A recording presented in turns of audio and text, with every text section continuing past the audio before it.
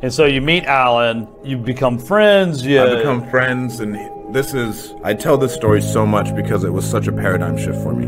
It was like 3 years ago, I was making 30 grand a year. Now I make $200,000 a month. I have 60 rentals, and I want to buy a jet. He's like, if you don't fucking believe me, he pulls out his phone and he starts scrolling through pictures of checks. He's like, this is what I'm doing. And so after I did that mock home inspection, I called him. I was like, bro, what the hell do you do?